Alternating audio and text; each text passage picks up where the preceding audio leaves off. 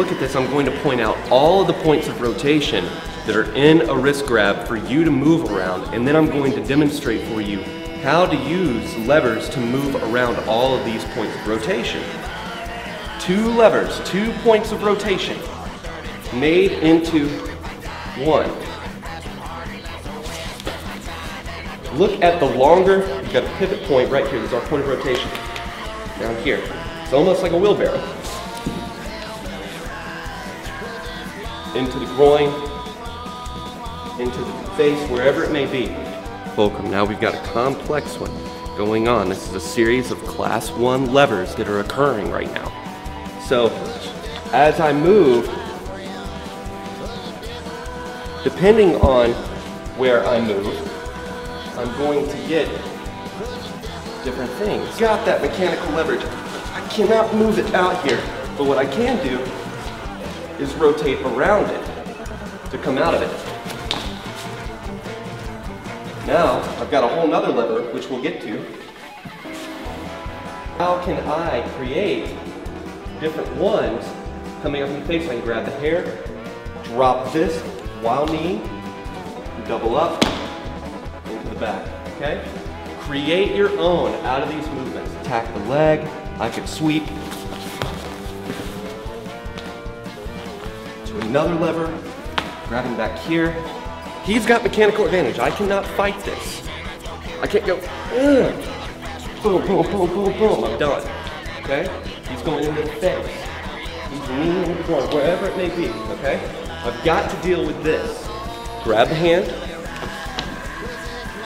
lever down, just like this. I am not throwing this. Am I throwing myself at you? Am I doing anything crazy? There's no chi, there's no psychic energy. It's mechanics. Okay, now come back up. A lot of people think, oh man, what do I do down here? I'm gonna grab this wrist and I'm gonna mess him up. Nope, I just want to control him. As the force comes into here, it separates it. One force goes this way, one force goes that way, and you still have the primary force going down. So you have force A, B, and C. So when you strike into a joint, you are damaging up here and down there. Now that's very different than how you use a lever on a joint. When you strike a joint, you strike into the joint as hard as you can. But if you're going to use a lever, you don't do that. You move far away from the pivot point as you possibly can to up here so that you get more rotation than here where it's barely moving. What I'm talking about is the street behind your building where you work. When somebody grabs you and throws you against the wall, then that guy comes from that direction and he attacks you. That's what we're talking about, because people will say, come on man, when was the last time anybody got grabbed? Stop watching UFC for a second and look at some reality-based combatives.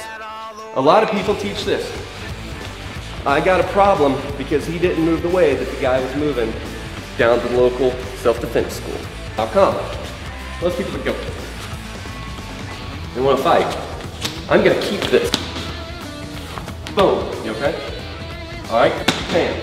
A combative movement would be there. Then I would come up, controlling that. Slamming it to break, kicking to the face, knee, elbowing, whatever it may be. That would be SSP. I've got this point just because you got here. Because, oh, we're in a wrestling match, that's fine. So as it moves, I'm using a lever. I'm adapting. You can drive up into the next. Here. My like to do it. You can see.